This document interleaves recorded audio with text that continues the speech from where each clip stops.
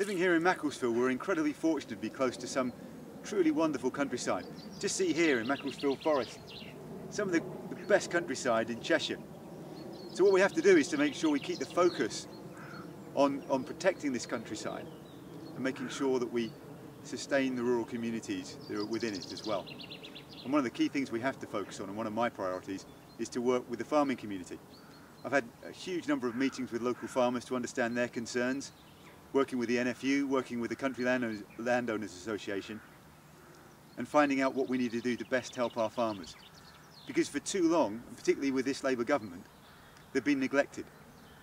That's a pattern that's really started with foot and mouth disease and then was sustained with the focus being on urban communities, and then the real problems that we had with the rural payments agencies. So what we need to do now, and we have got a positive agenda for rural communities and particularly for farmers with the Conservative draft manifesto that's being pulled together, is making sure that we tackle the really burdensome challenge of deregulation for farming. They're just swamped with too much paperwork.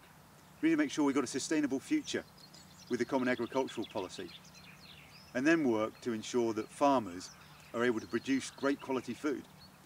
And that will help us as a country to have really sustainable food security. And we also have to make sure that government buys food from British producers, and also ensure that British customers are able to see where the food is really produced from, and make sure that we educate customers, educate ourselves to buy British wherever we can.